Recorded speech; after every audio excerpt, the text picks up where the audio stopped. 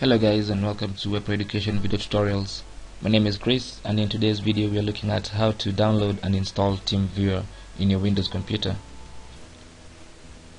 Before you can use Teamviewer, you need to download and install it in the computer you want to use it on, or device you want to use it on, maybe an Android device, iPhone, or your Windows computer. To install Teamviewer in your Windows computer, you first of all have to download it.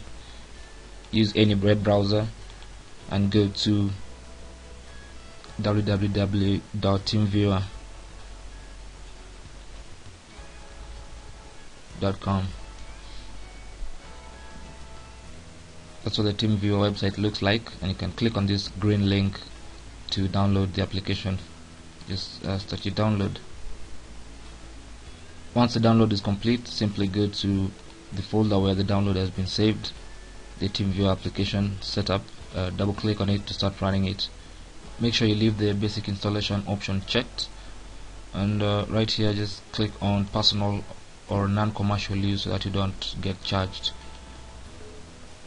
Then click OK, and it will start installing in your computer.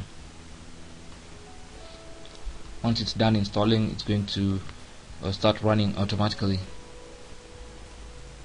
You can now use Teamviewer to either allow other people to remotely control this computer or to control another computer using this.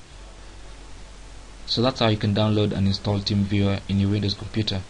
If you have any question or comment, leave it in the comments box below the video, and don't forget to subscribe and share. My name is Chris from webreducation.org. I'll see you guys soon.